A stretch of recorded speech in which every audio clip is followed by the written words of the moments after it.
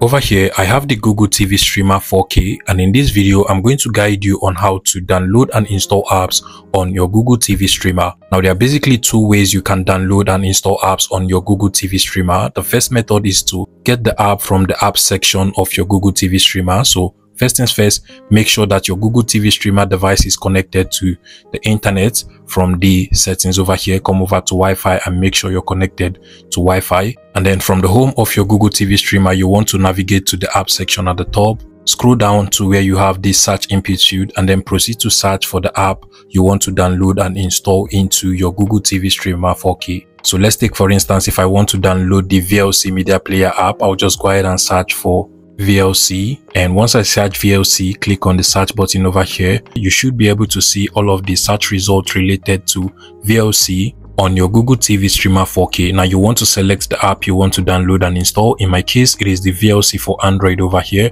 I'll go ahead and select it and then just click on the install button. Once it is downloaded, you can as well open it up directly from here, or just come over to the home of your Google TV Streamer 4K and you should be able to find it over here. Another way to download and install apps on your Google TV Streamer 4K is to simply get the app from the Google Play Store. And to open up the Google Play Store, you can either use the voice command over here or just scroll over to this search bar, usually at the top right corner of your Google TV Streamer 4K. Then go ahead and search for Google Play or Google Play Store. Once you're done, just click on the search button over here. And this is going to open up the Google Play Store app for you to be able to download and install apps.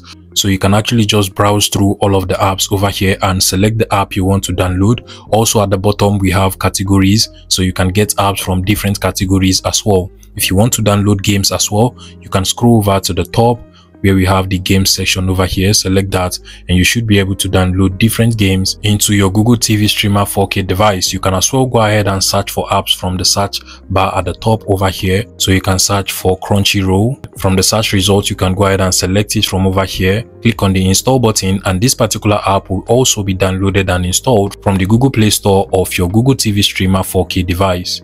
That'll be all on today's video. If you find this video useful, please make sure you smash the like button and subscribe to this YouTube channel, guys.